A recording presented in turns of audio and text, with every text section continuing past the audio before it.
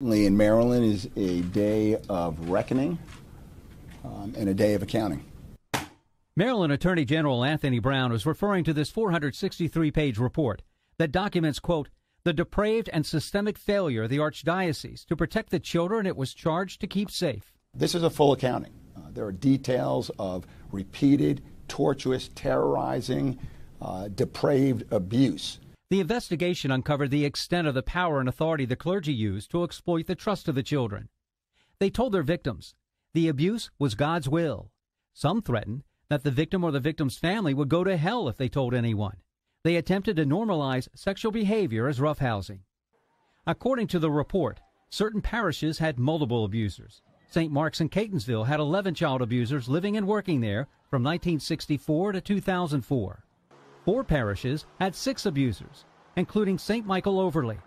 The report cites a case where a sexually abused child came to a priest for counseling. His parents so trusting, they let him spend the night. The report says the priest raped him for 5 years. A distraught father of a young girl demanded a priest be removed.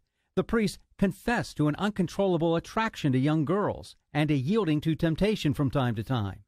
The Archdiocese quietly got him into psychiatric treatment and reassigned him to desk work where he would not be exposed to temptation. It's not only churches, it is schools associated with the Archdiocese. So the institutions associated with the respective archdioceses are the target of our investigations. The report details the abuse by Father Maskell.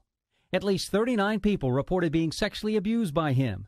9 girls described being given tea, soda, or wine, or even being hypnotized. 7 girls complained they were forced to have sex with Maskell and other men.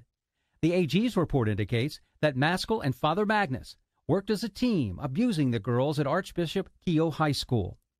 Many of the victims who were sexually abused by Maskell described Magnus as participating in and being present for the abuse. But for an insurmountable legal obstacle, we will do everything we can to bring those abusers and those who enabled them to justice.